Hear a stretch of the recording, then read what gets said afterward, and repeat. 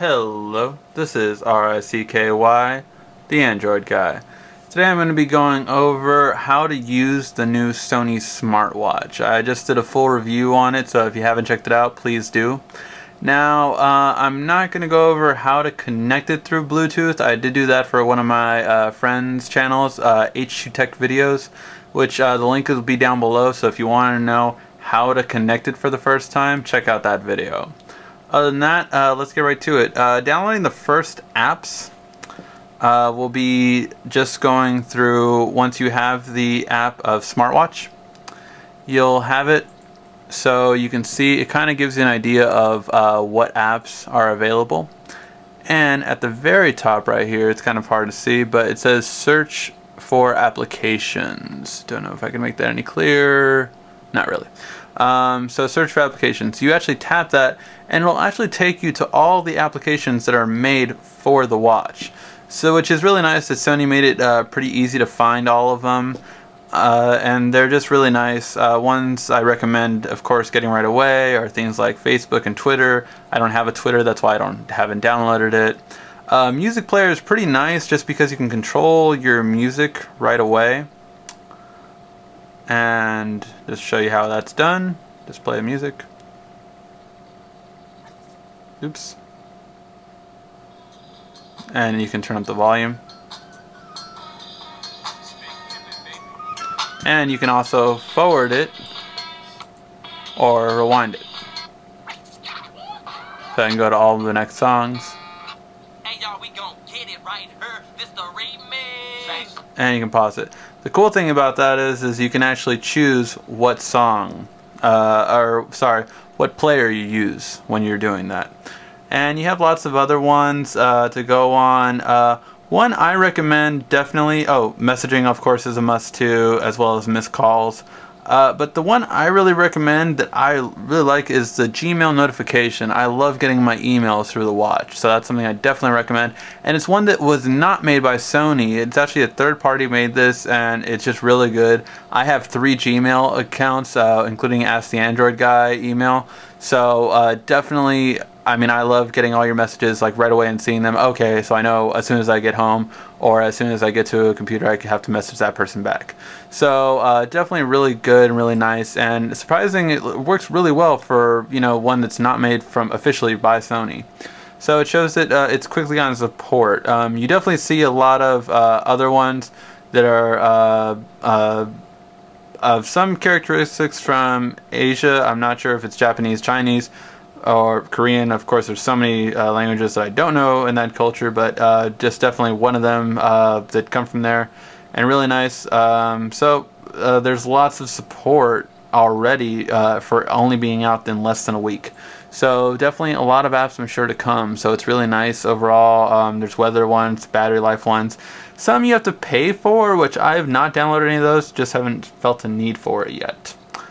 Now, what's really nice about the apps is you can do certain things. So one important one, new events, kind of takes everything together. So it takes your messaging, your missed calls, your Gmail, everything it puts in new events all together.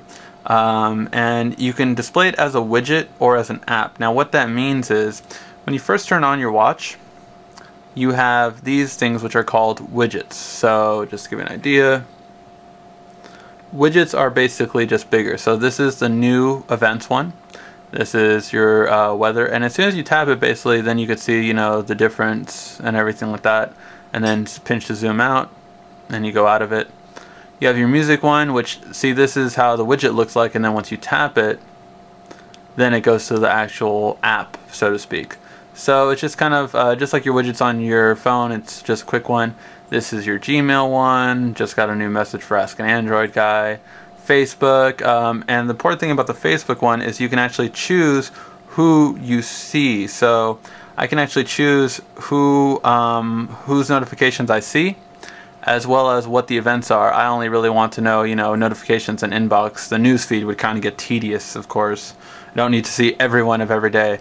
And update how frequently it updates. Basically, if you wanted to update, you know, every hour, every 3 hours. Since I only have my inbox or someone messaging me, I'll update it every hour, but I don't think it's that serious to update it every 30 minutes, 10 minutes, or anything like that. Messaging as well, you can actually set up your reply, so predefined SMS message, which mine is I'll call you back, just very simple, so I can just message someone that, so you know, if I'm at work I can just message them like, look, I'll call you back on my watch without needing to take out my phone. So very important on that. And as you saw right there, actually you do have show in new events, so just a few things. Other than that, you have this one, which is my personal favorite, app widget display. Now app widget display is one that someone else created, and it's really nice because you get to choose any widget you have on your phone and be able to use it on the watch widget. So let me show you which that one is. There's my messages, there's my calendar. I used the data widget, so that way I can turn on and off my data on my phone through my watch, which is really nice because, you know, if I want to save battery life and I don't need the data, I can just turn it off, and if I need it then again I can just turn it on right back there. Now this is the top row. Now the bottom row is all your apps, and apps are pretty much the same thing. It's not too much difference. You just have a little bit more, like phone book, and which, you know, are all your favorites, so you can just see them and then call them right from there. So it's just really nice overall, and so it's just nice to kind of go around. Status view, which will, oops, tap the wrong one. And as you can see how I'm navigating, it's just left, right. The bottom is the apps, the top is the widget, and then once you're in something, like if I wanted to go to status view, where I can turn on and on my Wi-Fi and see my battery life, I can actually just pinch to zoom to go back, and I can pinch to zoom again to go to the clock, which is all the way back. So very simple in how you navigate, which, by the way, your manual does not tell you about the pinch to zoom at all. So definitely that's how you get back, is through pinch to zoom. So definitely something important to note. And right now I'm just going to show a demo of how it is when someone calls you. While that goes though, I just want to let you know, on some of the apps that were on Sony's store, some of them don't work with Android 4.0 with my Nexus. Now I'm not sure if they'll work with other devices and just not the phone, this phone, because of 4.0, but it's just something important to note, that not all of them work, at least not with every device. I mean, obviously this was made for for Sony devices mainly, but just one thing that it would be nice if it would work. And just showing you my girlfriend calling me, I can I can silence it or call it, or I can pull out my phone and then just accept it. So just important ways to know. I'm just going to silence it so it doesn't, now my watch is no longer vibrating. So just so you can see how it looks when someone calls you, and then you can just even decline it if you want, and then it shows up as a missed call. So just show you what happens when someone calls you, and it's just really nice, and then you can just quickly send them a message like, I'll call you right back. So very nice. If you guys have any other more in-depth questions, feel free to ask, and I will answer them as soon as I can. As you know, I'll get the emails on my watch. Alright, this has been RICKY, the Android Guy.